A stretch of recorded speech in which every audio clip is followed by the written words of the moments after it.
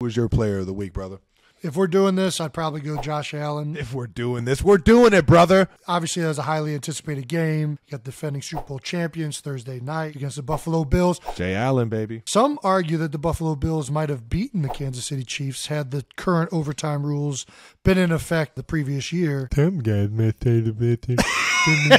Some people say the same thing about when I lost to Tom Brady in the AFC Championship and we lost to a coin flip. We didn't. We just lost to Tom Brady in overtime. You got to love the way that guy plays, man. He's a boss, man. An absolute dog on the field, man. He plays the game how I wish I would have played quarterback when I was a quarterback. A dual threat guy, but his arm is just so special that he could just put it anywhere on the field.